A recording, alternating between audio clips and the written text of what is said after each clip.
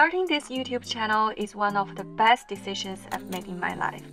And in this video, I will share my YouTube filmmaking process by showing you how I create a video from start to end, and also some of my favorite tips so that you can create your own videos with more handy tools. Normally, I spend 5 days on a video. This includes planning, filming, editing, and promoting.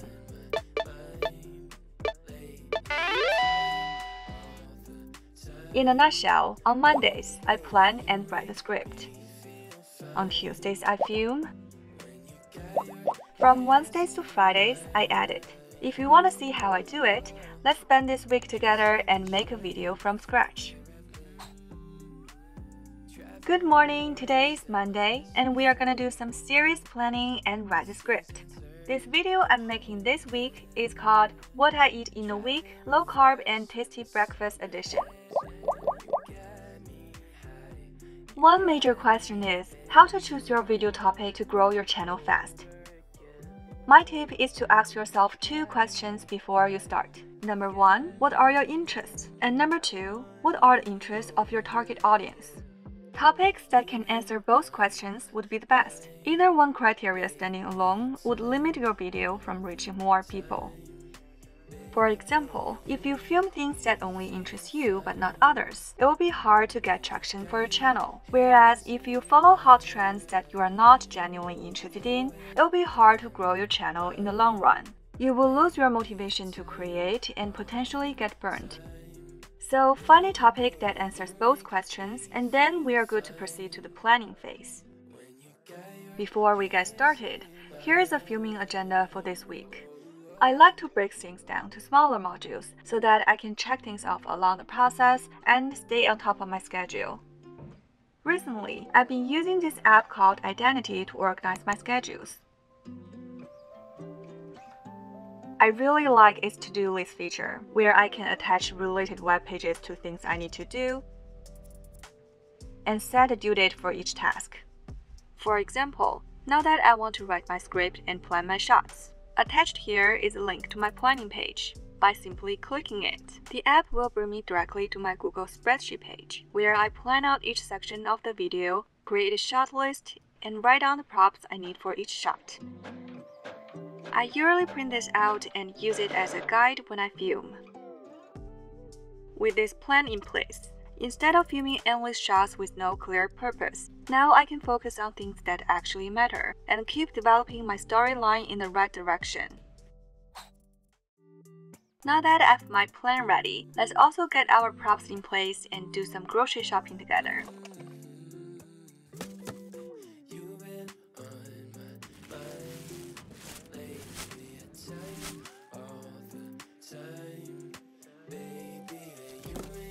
Okay, it's now 3 PM on Monday, and I'm back with all these healthy groceries that I need for tomorrow's filming. The planning process usually takes me anywhere from a few hours to a whole day, depending on the types of videos I make. Today's planning is quite smooth and straightforward, so now I have the rest of the day to myself. I'm gonna go to the gym and resume my other task this evening. See you guys tomorrow for the filming. Good morning, it's Tuesday, which means we are ready to shoot. I've been trying to minimize my filming gears recently, so here are my 5 absolute essentials to cover all my filming needs.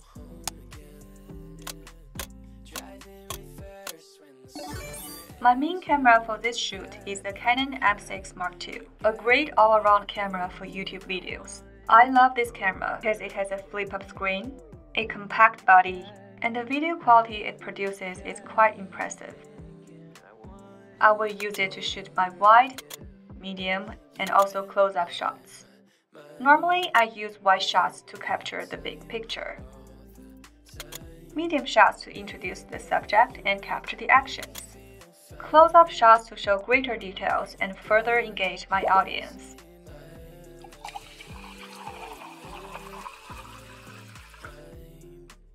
To pair with the main camera, my favorite tripod is this Manfrotto compact tripod and this magic arm. For trickier positions where the standard tripod cannot reach, this magic arm can easily clamp onto most edges and be adjusted to the exact angle where you need your camera to point at. Occasionally, when there's not enough natural light, I will use this lighting kit to put more lights on my subject. I will dim the lights if I want to create a warm and cozy ambiance, and adjust the brightness to a higher level if I want to create a fresh and clean look. For today's video, I'm also attaching an external microphone to capture all of these pleasant natural sounds, which adds another dimension to the video and makes it more engaging and stimulating.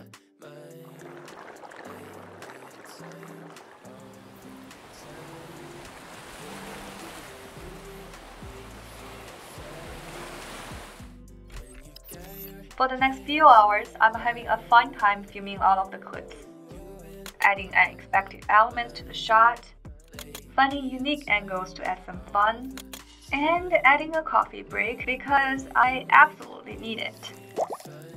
I ended up finishing the filming at around 8 p.m. that evening, and though it is longer than I expected, it's all worth it now that I have this card with my precious clips on it.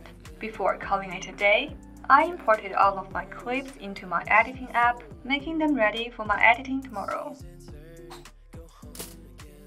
Editing is my favorite part of making a video. I normally spend a half day doing the rough cut, which means I go through all of my footage for the first time and cut off any unwanted moments, like this,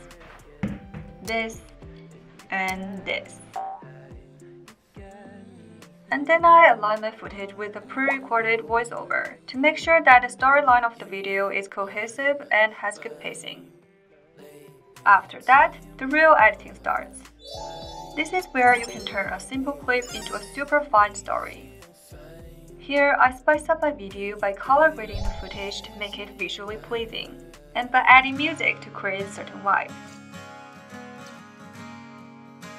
This is also where I add fun effects, animations, and sound effects to add an extra layer of personality to my video. At this point, I probably have gone through my video for about 7 to 8 rounds, and it is ready for the final review. It normally takes anywhere from an hour to a few hours for Final Cut Pro to export my videos, so while my computer is hustling, I take a break. Okay, back to work. The final step is to upload the video, pick a search-friendly title, and most importantly, the thumbnail. In addition to the quality of your actual content, an interesting thumbnail that grabs people's attention is the key to your video's performance.